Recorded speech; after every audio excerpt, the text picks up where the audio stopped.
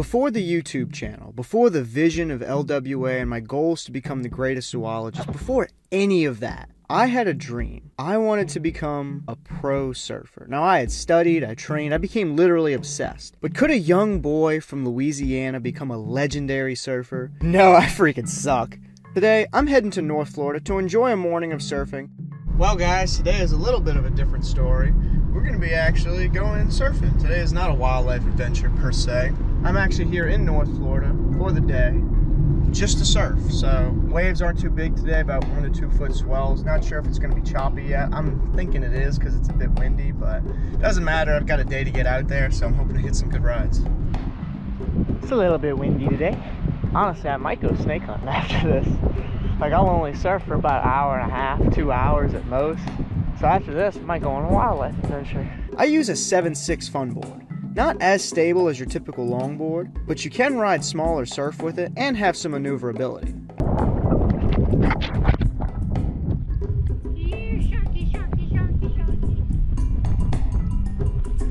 No sharks out today. There is a pretty...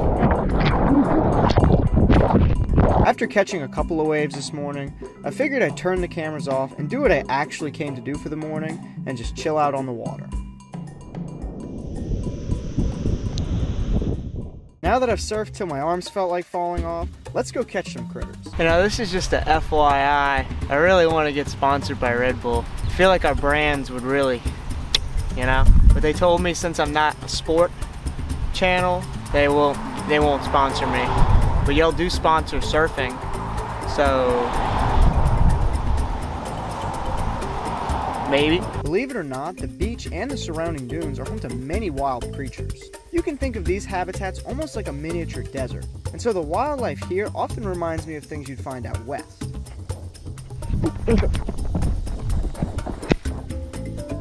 Woo! Thought you were a coach with it first. Don't bite me. He's trying to bite me. There we go. I tell you what, that is a grumpy little racer snake.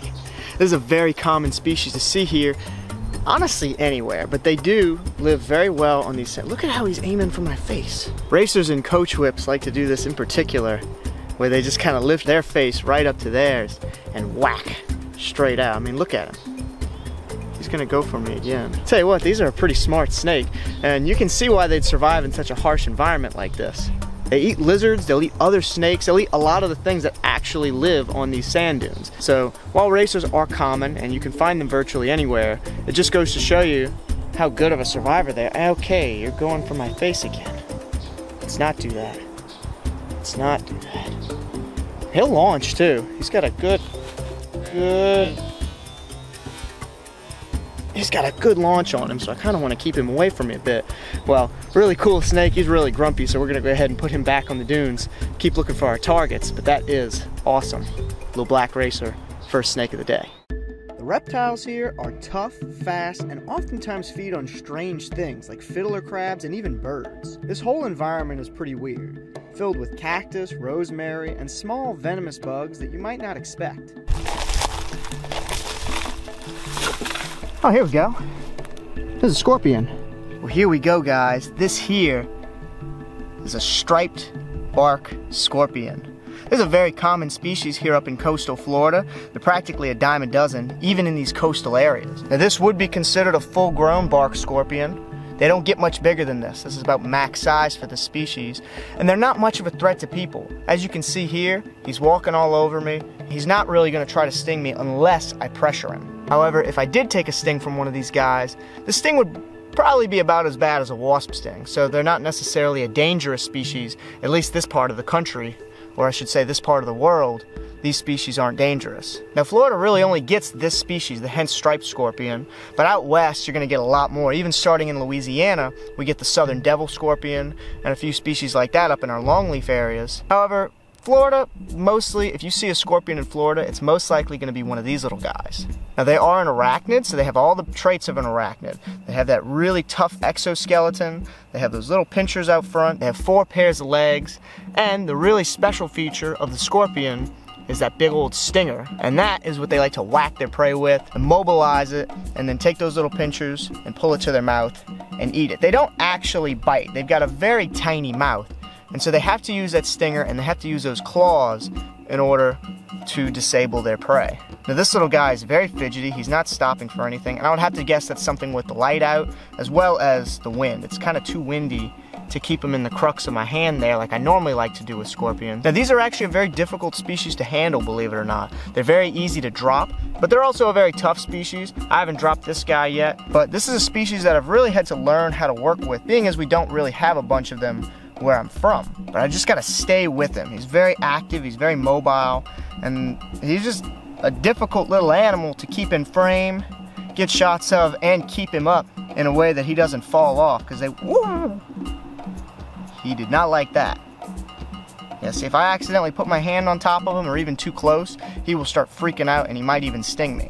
But I already said, very safe species. Even if he does sting me, it's gonna be no worse than a wasp sting. Now these little guys will be predated on by all sorts of other animals out here. Birds, other scorpions, centipedes, even little spiders will have a go at them. But for the most part, they're not the choice prey of anything. And it's crazy, the ocean's right there. We're right on the coast, and you'll get all these little scorpion species out here. It's really cool. There's lots of other really cool arachnids around here. The centipedes are pretty cool. The spiders, the jumping spiders in particular, are very special out here. And it's just a very interesting habitat. It's almost like our little slice of desert right out here on the East Coast, or I should say on the Gulf Coast. It's just our little slice of dry, arid environment with these strange desert-like species like scorpions, coach whips, and even rattlesnakes. It's really cool. All right, time to get this guy back under his piece of wood. There are many venomous and hazardous species out here on the coastal dunes, including the infamous eastern diamondback. Yes, I'm bringing up diamondbacks again, leave me alone. And these areas are also home to one of the smaller, brightly colored scolopendra, or as they're known in English, giant centipedes. Oh, a Florida blue. Hey, hey, look at you. Wow. This is, without a doubt, the biggest Florida blue centipede that I've ever seen. And fun fact, I didn't even think that they ranged here until about 5 seconds ago. I've seen them plenty in Central Florida, even a little bit in South, but never here. He's actually a bit thin. You see, he's a bit skinnier up there, but wow, I was not necessarily expecting to see one of these guys here. Now, Florida blues get their name because as you go more east of here, their legs are actually a genuine blue coloration, which makes them quite a beautiful centipede actually when you're looking at him. Now this one, he's got more of a grayish stripe down his back. He's got a little bit of a greenish tinge on his legs, but then you can see that extra orange coloration on the sides. Now what's really cool about these guys is these are actually a scolopendra species, which is actually the giant centipede. So this is actually a small giant centipede. It may sound like an oxymoron, but the idea is that this is grouped up with the Texas red-headed centipedes, the giant deserts, the Caribbean giants. This is in the same category as those species. He just happens to be a bump smaller. Now this one is actually being totally laid back, but they'll go ballistic. Yeah, see, I should have done that. I should not have done that. He's gonna bite me, and it's gonna be very unpleasant. Ah, please stop. Okay. All right, we're not gonna do that again. We're just gonna let this guy hang out. This is an absolutely incredible species out here, not one that I was necessarily expecting to see. If you guys did enjoy this video, make sure to check out the time that we found the Texas redhead centipede over in Louisiana. Really great stuff there, and we will see you guys next time. All right, time to put this guy back under his log. But whew, he was wild.